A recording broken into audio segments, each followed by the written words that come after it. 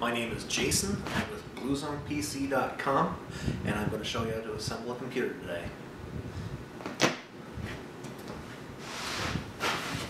You have to start with decent parts. Choose a case that's good and solid and doesn't warp when you push on the corners. You'll find a lot of cases these days are made of really lightweight tin and steel, and you can bend them without even trying.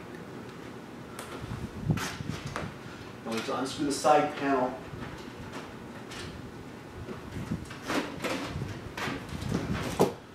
And this will give you access to the interior, and you should remove all the extra screw bags and everything in one go.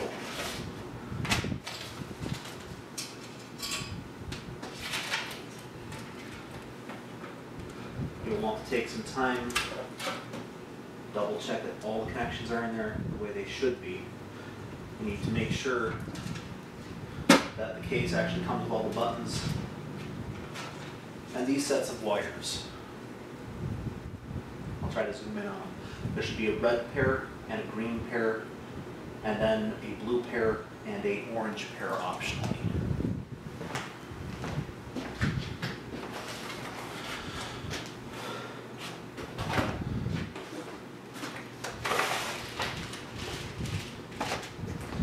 Prepping the case will also involve topping off the front plate. There's usually some plastic tabs here, here, and here on the case. There'll be another set on the other side. And once you have 2 or 3 of the 6 popped out, it should be relatively easy to gently top the entire front plate off.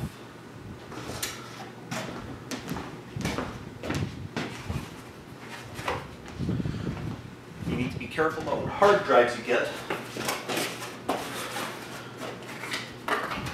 If you get them shipped to you, they need to come in a shipping container similar to this.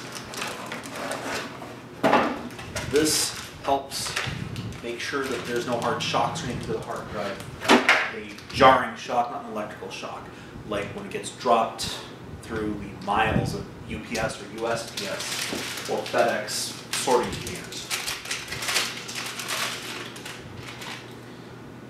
Nice shiny hard drive. We prefer Seagate hard drives for what we do. They have had, in our experience, the lowest failure rate of all the hard drives we've tried, Maxtor, Western Digital. Hitachi is also a good brand, but we prefer Seagate.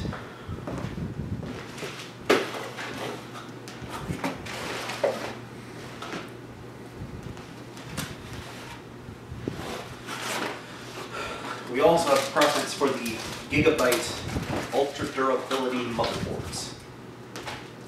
This is a very good line that is resistant to temperature changes, resistant to humidity in the air infiltrating the motherboard. If you look really close, you can see this tiny little edge here. Water infiltrates into that and shorts it out. It can happen really quick, it can happen over time. For the most part, with most applications, it's not that big a deal. But with the more delicate electronics, it becomes a bigger deal. You'll have to take the plate out of the motherboard box, figure out which orientation it goes in, and then pop it in place. Sometimes it takes a little bit of force. Other times it goes in there so smoothly you don't think you got it in right.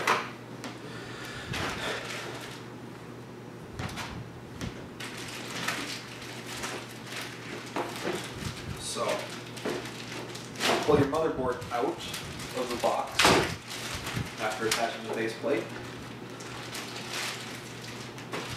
I like to maintain the static bag as a resting place for it. I'm working on a carpet table here.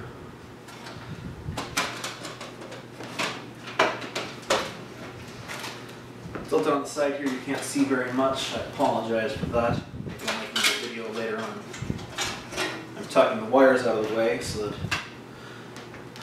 here's one spot where I like to cheat.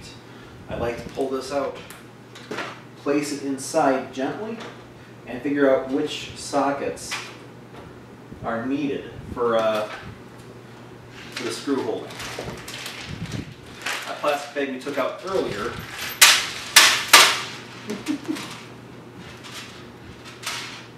contains pretty much all the nuts, bolts, and screws that you need. And really nice ones will even come with retaining straps. In general, I do not apply the retaining straps, simply because at a later date, when we want to modify the computer, the retaining straps will get in the way, and then you have to take a knife, pliers, or some other cutting instrument inside your computer case while everything is tied down. You can't make it safe. When we use straps, we generally use Velcro straps. Holds in place pretty good. As good as the plastic ones, I think. As long as there's not too much strain on them. And you can just undo it with one hand.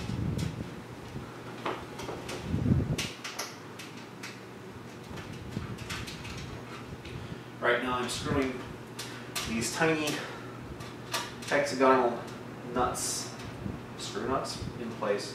There's probably a better name for them, but I'm a computer technician and I haven't bothered to learn the name for the screws. The screw goes in the screw hole.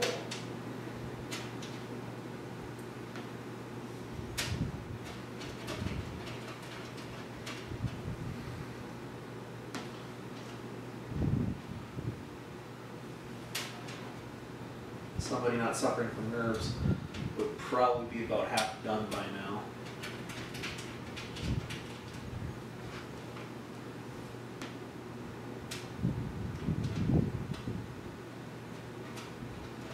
You may have leftover bits when you're done.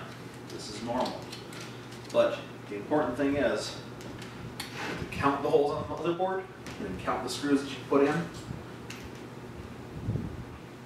In general, it's best to hold a motherboard by a solid portion of it. In general, I apply the CPU and heatsink for that purpose, or hold it by the corners.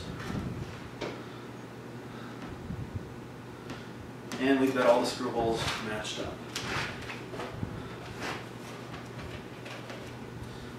Next step is to apply. So one thing, when you purchase a case, it does not always come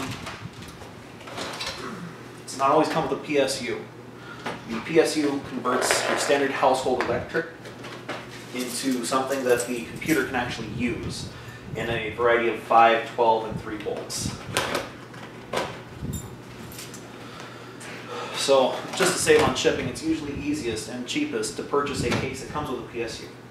Always put the PSU in place before you put the motherboard in. It'll save you a lot of time and hassle.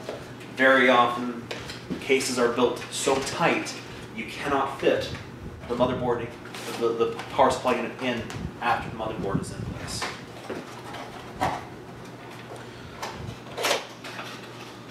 Always, always use a heatsink. Now, if you're just doing this at home and you're not interested in overclocking or anything, you can get away with just using the regular gray paste that they put on the heatsink.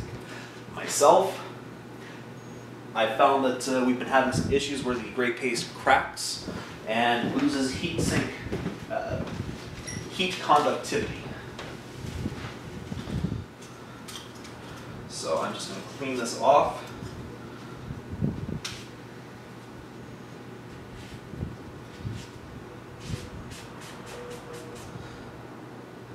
Rubbing alcohol works great for this. Then you have a clean heatsink. We're going to apply a more expensive heat paste. All motherboards are a little different these days, but you've got two primary kinds, the AMD and the Intel series. There's a few other series besides that. So, most AMDs come with pins, pokey bits that stick out. If it has pins, you have to make sure to pull the lever up and then square up. These holes square up with holes in the pin layout on the motherboard. If they don't match, the CPU is not meant for that motherboard. Do not try to force it. You will ruin $100 to $150 worth of equipment. It's really bad. I prefer to use the white, oozier thermal pastes. They are a horrendous mess. Here I am in my black shirt. And it does not take very much at all.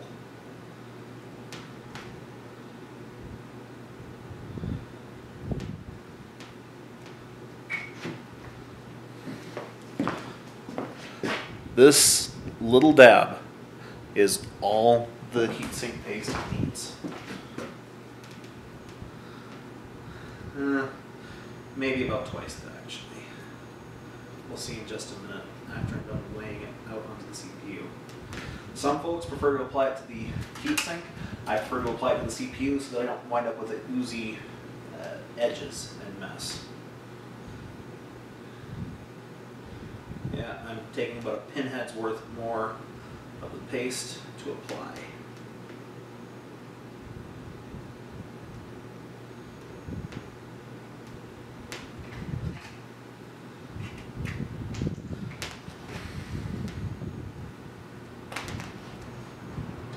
Do not get the thermal paste on the various portions of the motherboard.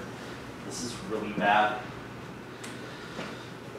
You want to clean your hands off after you're done applying the thermal paste, even if you don't think you've got any on it. Again, isopropyl alcohol works great.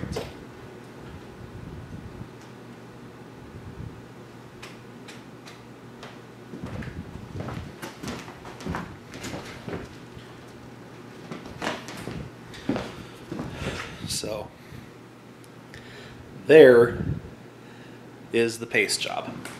Doesn't matter that it's not perfectly smooth. Pressure will force it to spread out and even out quite a bit.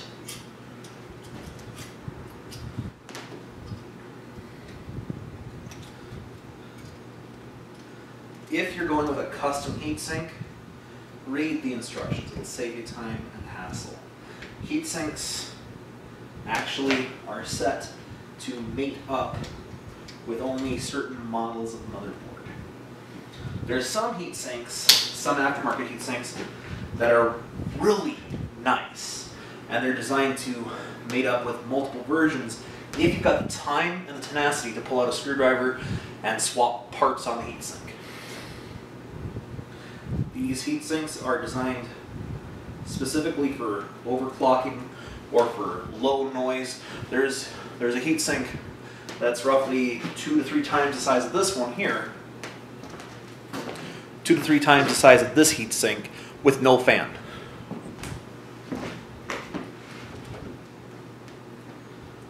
Lock in place, flip the toggle, and now we have a solid way to grasp this and maneuver it without risking touching any of the electronic components. You should always clean your hands thoroughly before doing this. I should preface this with that. Your sweat, and you're always sweating unless you're using aluminum dioxide on your hands. Your sweat will always short stuff out if you're not careful.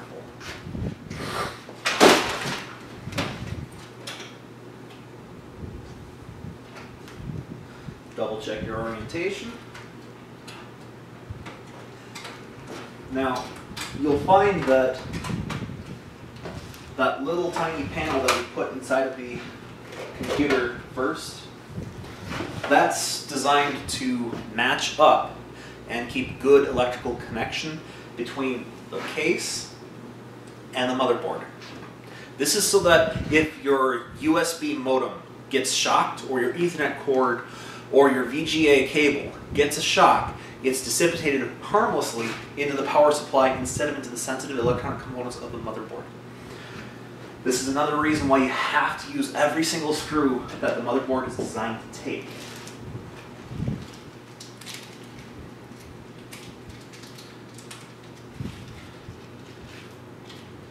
Now, every single case is different. This case uses this style screw, which is hard to see. This style screw with a blossomed head. Other cases use other types of screws. You use the wrong kind of screw, it's not going to work. Or you'll strip the holes. And then you will have all sorts of fun if you ever decide to upgrade your computer.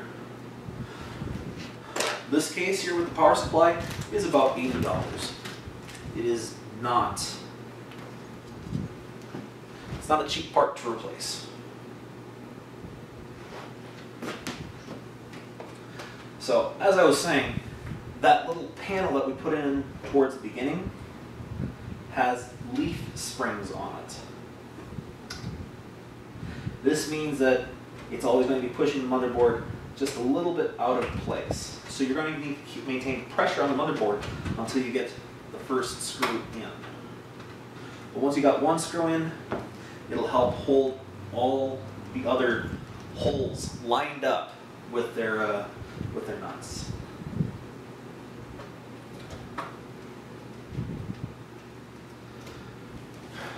If you do a lot of computer installation, I recommend investing in a cheap set of screw bits, the kind that are sized for this work, kind that have an extender. In general, you won't use the extender that much, but it is very handy when you need it.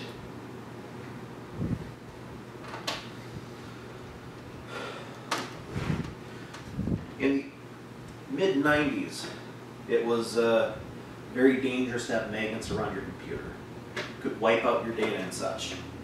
Now, I'm not saying, yeah, store all your magnets in the computer, but a fridge magnet isn't going to harm your computer. Using a magnetic screwdriver will help you build the computer faster, and it's not going to harm anything. But if you're going to grab a 2-pound horseshoe magnet, stick it in there, don't do that.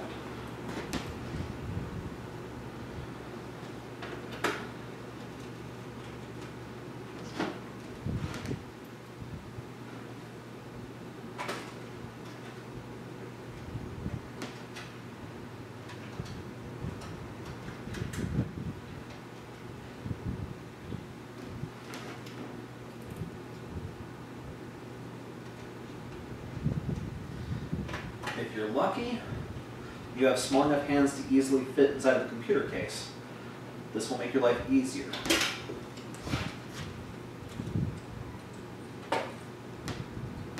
If you're like me and have oversized hands, there's a bit of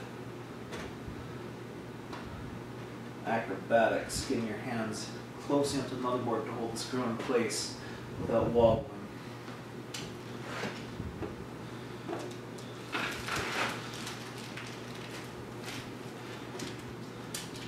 Most cases will come with some plastic bags filled with the screws.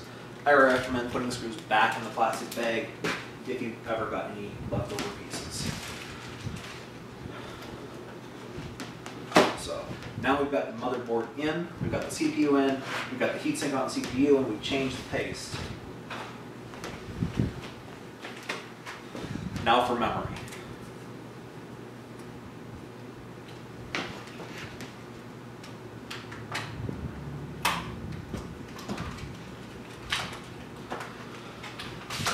Some folks are comfortable using off-brand memory. I've had a fairly high failure rate with off-brand memories. So because of that, I tend to stick with the name brand memories. Corsair, Kingston, and such. It adds a few dollars in cost, but I don't have to worry about my clients having their computer's memory die 2 or 3 years after they bought it from me. You will notice memory has a slot just off center. Well, about a ½ inch off center. That lines up with the slot in the motherboard. If you put it in the wrong direction, it'll rock back and forth. Never force it. It takes about 10 to 15 pounds of force to push it down and have the latches set. Another thing to be aware of, I'll show this when the computer is upright again. Another thing to be aware of is that the memory comes in pairs. I put 8 gigabytes in, 2 4 gigabyte sticks. This specific motherboard model is designed with 4 sockets, so it can go all the way up to, I think it's 64 gigabytes of RAM. A lot. Now, it pairs 2 sets of RAM against the other 2. This allows for much faster access speed when they're paired off correctly. You'll normally see the sockets are color-coded.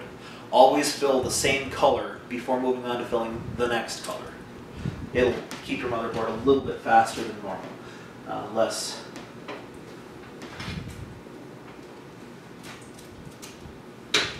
access requests coming from, it's a math thing. If you want to understand it better, look up how assembler code is produced.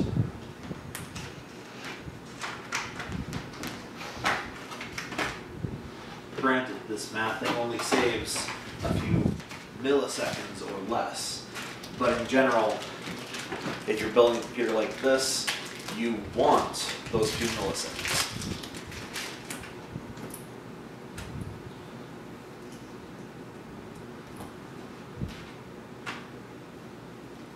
Now, the main reason we took the faceplate off earlier was to expose the front.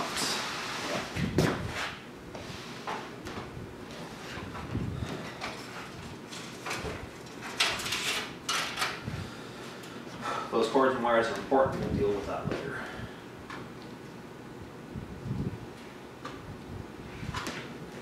So, we're going to install several things here. We're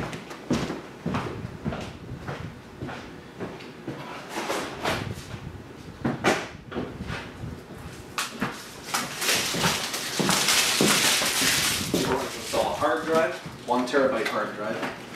We're going to install a CD drive, a DVD-RW drive actually, and we're also going to install this device. This is a media card reader. Pretty much every single thing in existence uses this device, or is capable of using it. The 127 different formats, I forget all the things that it can do because some of the stuff it can do is useless these days. Nobody has electronics that use that format anymore. But most importantly, it lets you use SD, micro SD, XDC, and other things like that from high-end cameras and the low-end $50 cameras that we all love. It'll even interface with your cell phone's SD card. And it provides an extra USB port to the front of the case. Never something to laugh at.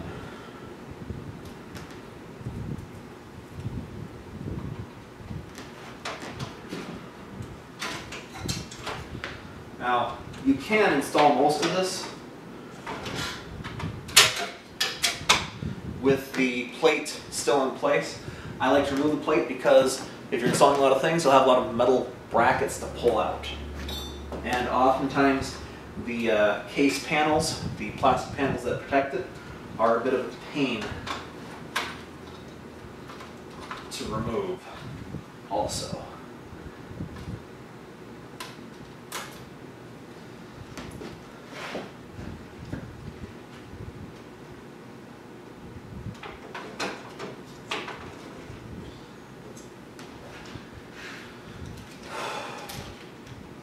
Now, in all likelihood, these will take the same screws that you use on the motherboard.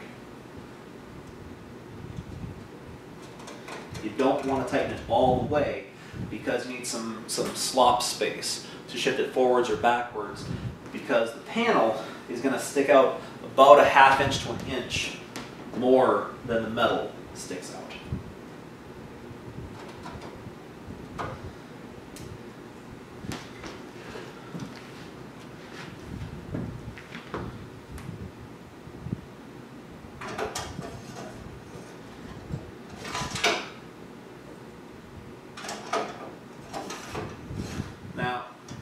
Here's one thing I only learned this year. I used to think heat sinks for hard drives or not useful. Now, in general, as a home consumer, you won't be doing enough hard drive activity to warrant heat sinks for your hard drive. But if you're doing a lot of activity on hard drive, if say you edit videos, or you do a lot of image processing or rendering, or you work with large quantities of data, you might need to check your hard drive temperature. There's a lovely tool called Crystal Disk Info that will tell you information about your hard drive, the smart health of it, SMART, I can't remember the name of it right now, what that means. But generally, you have to, SMART is a self-reporting analysis for hard drives and other things of that ilk. It'll tell you about, Crystal Disk Info in particular, will tell you the temperature the hard drive's at, and other miscellaneous data, including reallocated sector counts, pending sector moves. All hard drives come with some filler space that the company doesn't tell you about. And then the chips on the hard drive automatically move data around on the hard drive when a sector starts to go bad. Hard drives are pretty freaking awesome. They've been designed for failure so that when they fail, you are not in trouble. Not unless you wait too long.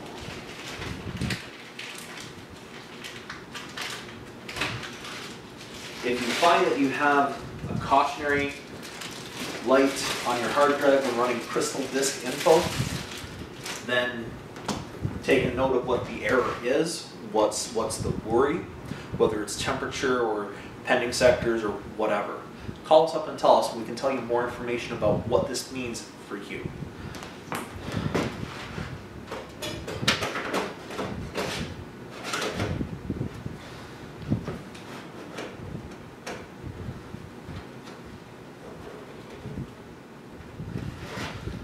Sometimes metal's a little bit tight fit.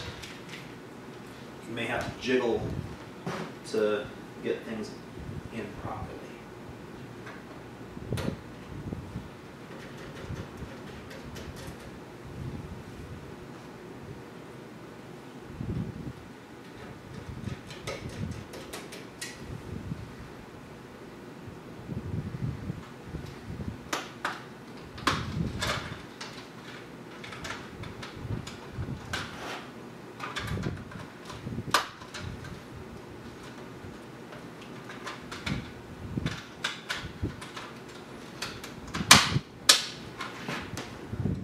So I meant to actually put the CD tray down a couple sockets, and I just put it into the open socket.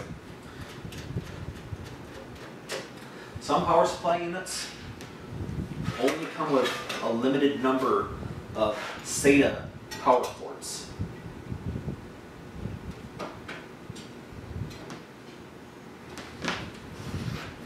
So in general, I try to place, just out of habit, the CD drive, DVD drive, down lower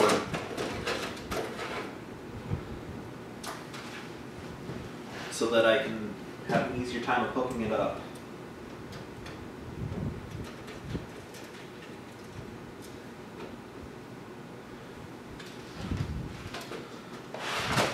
So again, we apply things loosely so that we could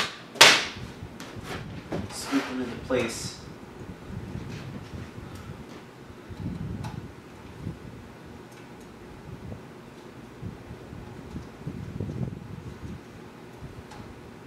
And then tighten them where we wanted them.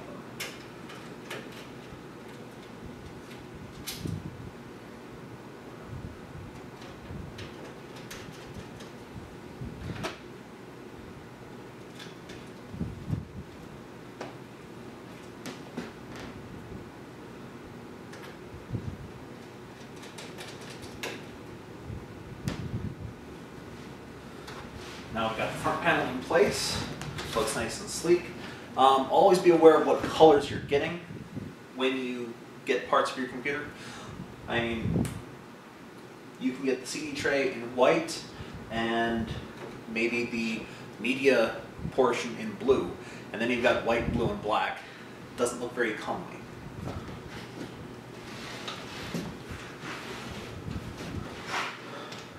So now I'm unlatching the other side so that I can finish screwing everything in place. Now in many instances, people will skip screwing on this side. That's fine. It adds extra support on the off chance you've had an interesting Friday night and you're popping and moving into your computer and maybe you pushed in too hard. If you only got 2 screws in place, it doesn't have as much support, maybe it pops out. That always looks bad.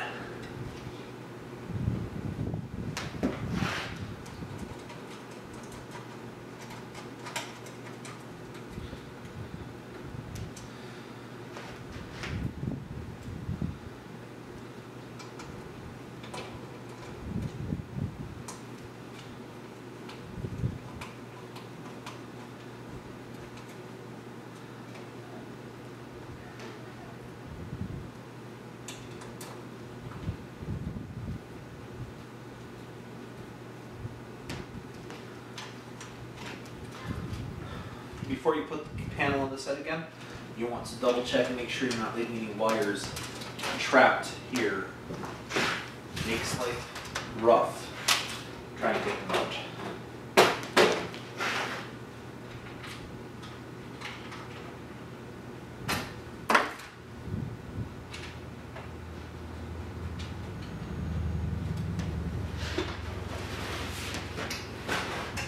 So,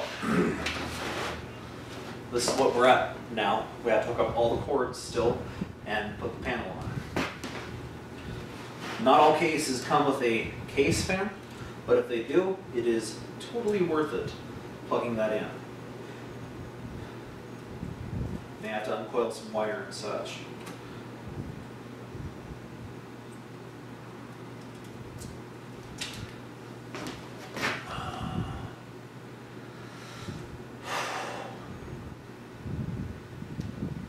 Take a few moments to figure out where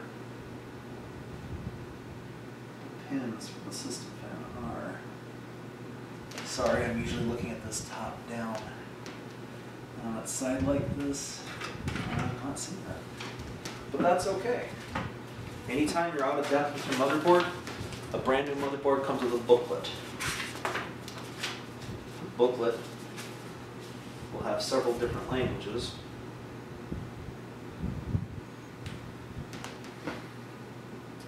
So with this unit, the plug-in for the system fan is to the front instead of back here. Some units have 3 or 4 system fan plug-ins. It's nice, but it's not necessary.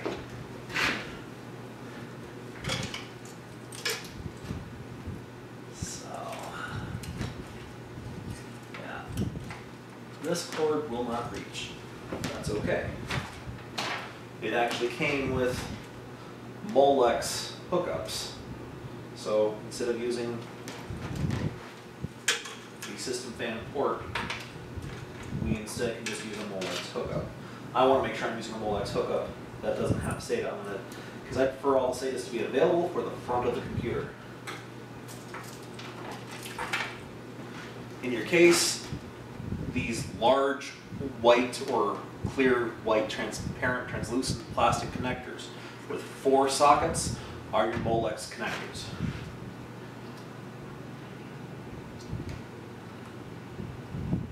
One of these pins is bent a little bit. That's okay. A little bit of filling should get us straightened out. There we go. The case fan is now attached. If you're going for a higher end gaming rig, you need to make sure that you've got what's called a PCIe connector. It has 6 pins with this yellow and black cord here. Do not confuse it with the CPU power.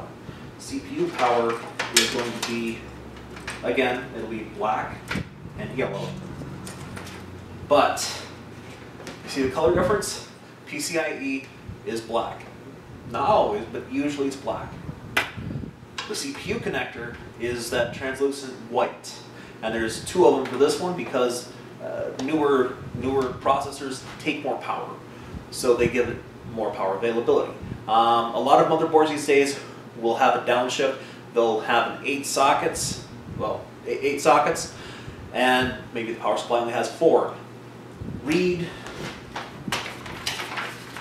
the manual on the CPU and on the motherboard. It'll keep you straight on what you can get away with as far as not supplying enough power. This unit we put in here, I think, is a 125 watt CPU, and it needs the extra power.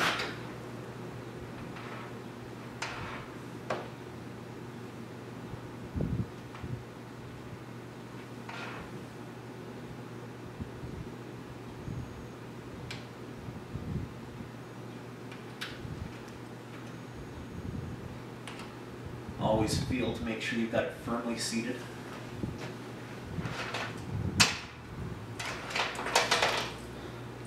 This giant thing here, it's a 20 plus 4-pin connector. Old motherboards only have 20 pins. Newer motherboards have 24. This has 24 on its power supply unit and 24 on the motherboard.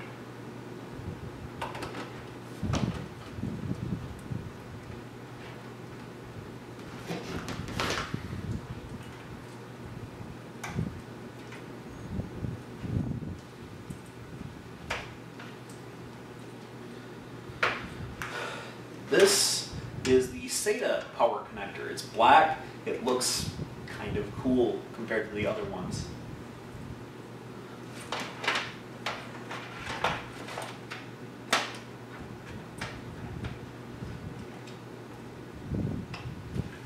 Just make sure you get the orientation right when you slip it in.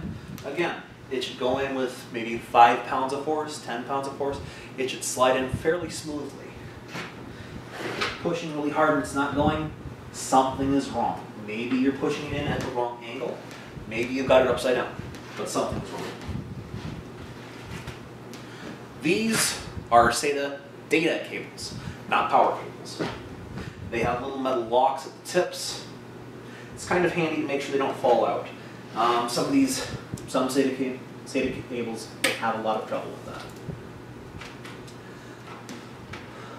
Newer computers are so much easier to build than the ones 10, 15 years ago. 10 and 15 years ago, you had to worry a lot about the order in which the cables went in. You had primary master, secondary master, primary slave, secondary slave.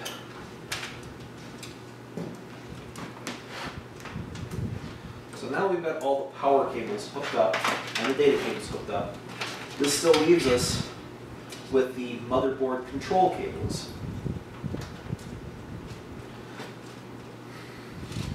And of course, they're fished back in. I gotta fish them out. So this unit comes with power LED, power switch, reset switch, and HDD LED. And we want to hook all of those up. Again, pull out your roadmap.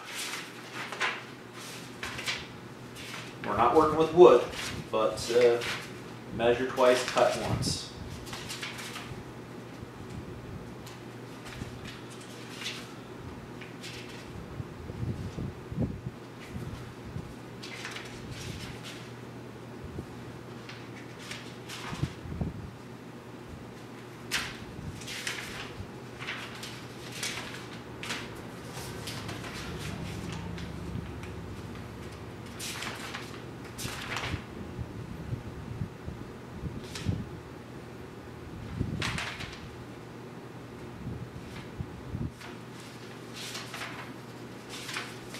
One of the problems with getting nicer and higher end motherboards, they have a lot more data on how to set them up.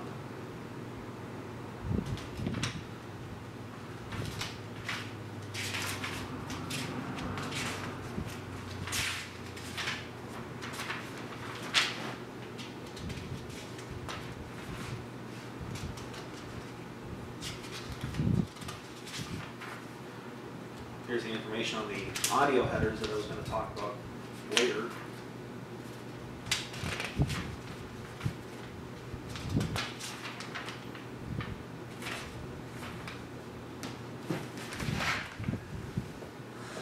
And apparently the reason it doesn't have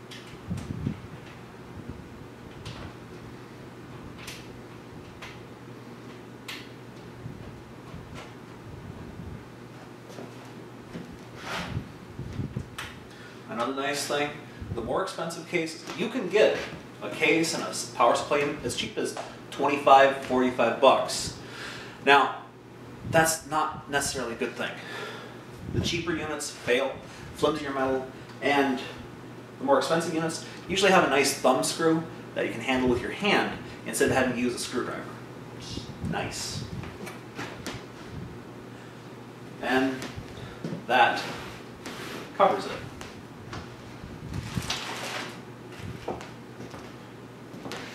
Thank you for watching. Terribly sorry it wasn't more entertaining. I'll try to work something in better next time. Have a great day.